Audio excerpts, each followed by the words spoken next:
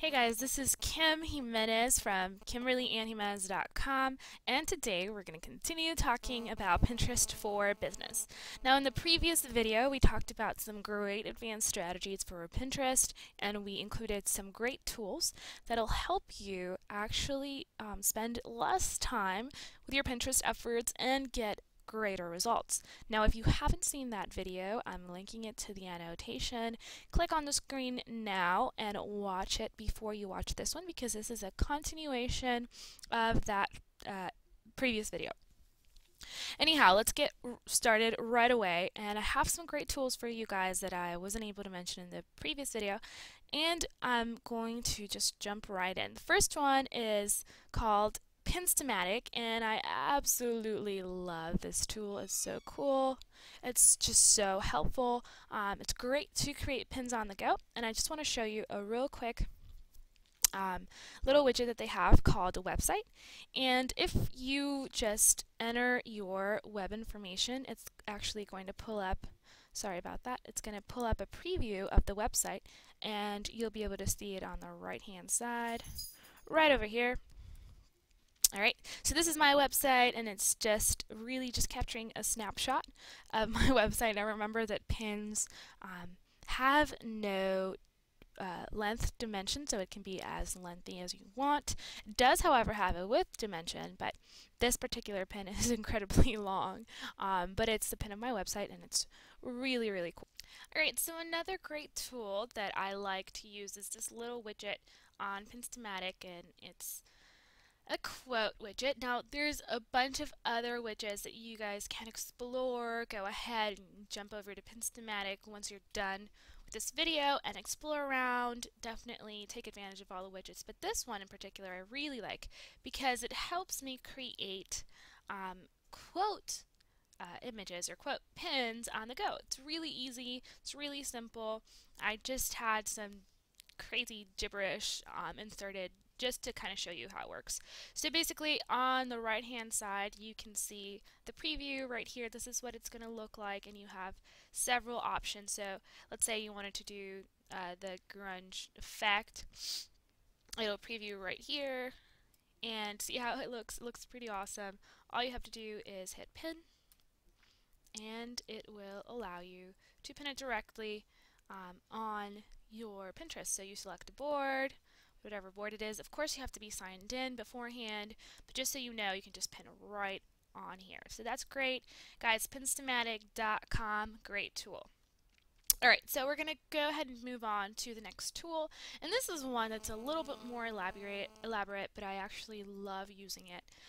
It's PicMonkey, and I know most of you have probably heard of this.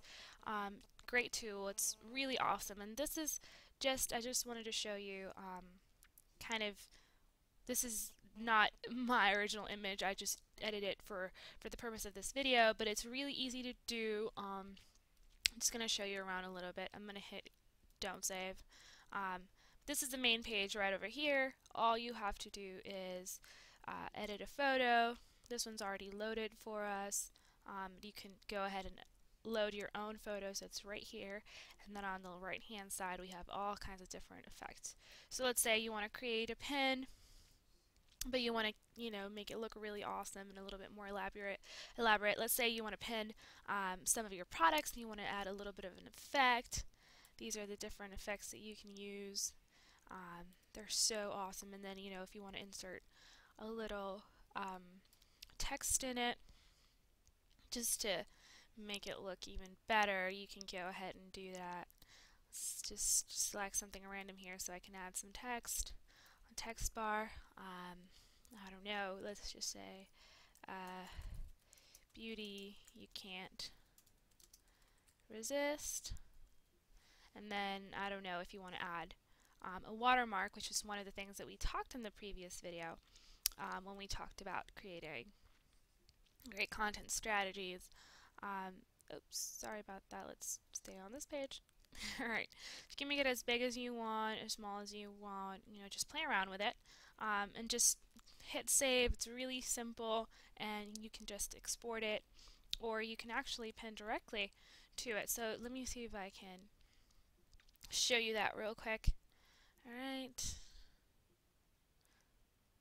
me select Save Changes, Save Photo. Alright, and this is how you can just export it, but I don't want to export it. Let me see here. Sorry, it's been a while since I've used this. Okay. My computer is going a little crazy right now. Sorry about that. Anyway, so PicMonkey.com, awesome tool that you can actually use to add a watermark, to just edit your beautiful image. It's royalty free, so it's free to use. You can upgrade if you want some additional features, but it is definitely a great tool. You guys have to check it out.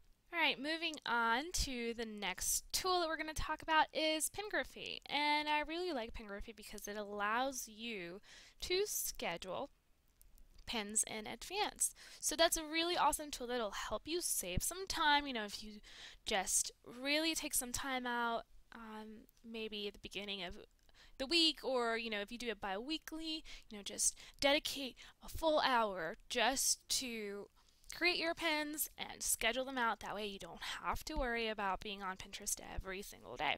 So this is how Pingraphy works. I actually have this, it's pingraphy.com, just so you guys know. I'll add a link to the description as well. But here is the Pingraphy bookmarklet. It works very similar to the Pinterest bookmarklet. It's actually basically identical, except that you have some additional features. So what you're going to do is, all you have to do is drag this little bookmarklet into your bookmarks. So I grabbed it in there. I already have it on my bookmarks. So this is how it works. Once you create your account and you log in, you are going to just, you know, browse the web. Maybe you're on your own website. Remember how I showed you that the Pinterest bookmarklet, oh my gosh, that's such a weird word. Anyway, that's how it works. But here I am at Marie Forleo's website. So what I'm going to do is I'm just going to go ahead and click on that Pingraphy bookmarklet, and automatically pops up all the pinnable images or videos on this website. And you can do this with absolutely any website. Alright, so it'll auto-select all of them at the same time. What I'm going to do is I'm going to select the ones that I want and the ones that I don't. Okay, so this is just a brief example. So now all I have to do is click next right here on the right hand side, and it'll pop up a little window, which is basically my dashboard, and the pins that I selected are all on here. All I have to do is select which board I want to pin them to and write a quick description. Let's see, great video by Marie Forleo, blah blah blah blah blah. Oh, and it automatically has a URL for you. Same thing with this one, yada yada yada. Okay. Now, from this point on, all you have to do is hit schedule. Alright, so we're just going to write a really quick description here, blah blah blah, just so it actually allows us to pin something, because if we don't, it won't allow us to do it. Oh my goodness, I selected a million. So some of them already have descriptions, which is pretty cool. You can use that same description or you can change it. Now, something that's pretty awesome about Pingraphy is that they have a little widget called Enhance Image. And so basically, this will take you to this cool widget where you can just enhance the image right there. If you want to increase the brightness, we want to decrease it, etc., etc. A ton of little stuff you can do with that. Play around with it. I personally don't really use it often, just because usually my images are already set the way I want them. Alright, so next we're just going to hit schedule, start time, then you'll select the date. I'm going to select tomorrow. It says 12 a.m., but I actually want to do it a little later. Alright, so I'm just going to click on there again. Oh, what's going on? Okay, here we go. So, we're going to click 4 p.m. and hit the done button. Alright, Eastern time, confirm. Remember to use your actual whatever time zone you're in. Oh my gosh, I didn't remember that. Sorry. So you go to your dashboard to take a look at the scheduled pins, and here they are. Pretty cool. Just kind of shows you, which pins are there. I'm just going to delete these because I just did them for the purpose of this really awesome um, video. So here are all your pins. You can just go ahead and schedule them. Now, there's recent uploads, and you can look at the statistics. I got no repins, likes, or comments. Again, this was just for this video. But it just gives you some really cool information. You can also use the track tool. So here's the manage tool in your dashboard and also the track tool. And this tool is really helpful just to give you a general overview of how well your pins are doing. And if you scroll all the way to the bottom, this is the stats that we want to look at. So these are all this is a list of all the boards, how many pins are in them, how many repins, how many likes and comments. So we got 0 comments on this account, a few likes, and for some reason these 2 boards are doing really well on repins. Now this isn't a huge amount of repins, but judging by the how I guess new the account is, it's not bad. So we can kind of go in there and figure out what's really working, what's not, and why it's working. So this is a great tool to use to kind of gauge how well your Pinterest efforts are doing. So I'm just going to show you one more tool real quick because we're basically out of time. And I don't personally use this one very much. It's called PinReach.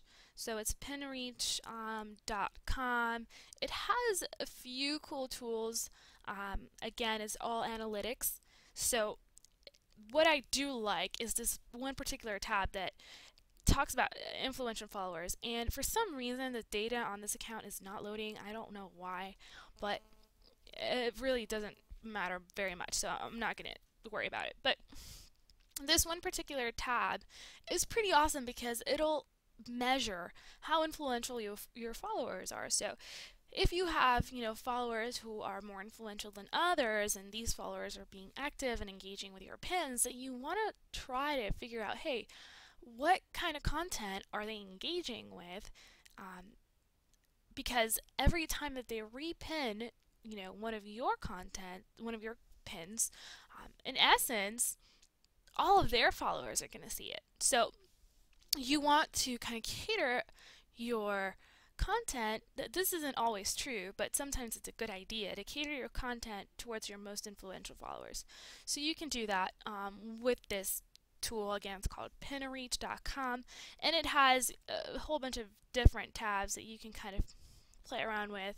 It's trending pins, most popular pins, trending members, highest reach, etc., etc. And you can check all that stuff. I'm sorry, the data is not loading for this. I don't know why, but it's just how it is.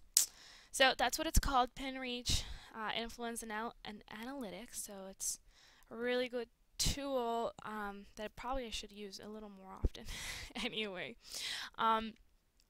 So that is basically all the time we have for today.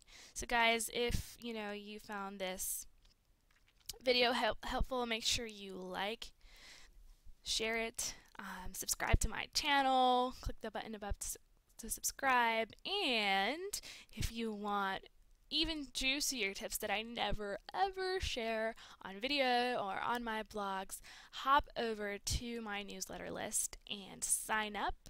You'll be receiving some awesome tips that will definitely help you with your social media marketing. So go ahead and do that right now. You can just click on the link on the screen, sign up, and I'll see you inside.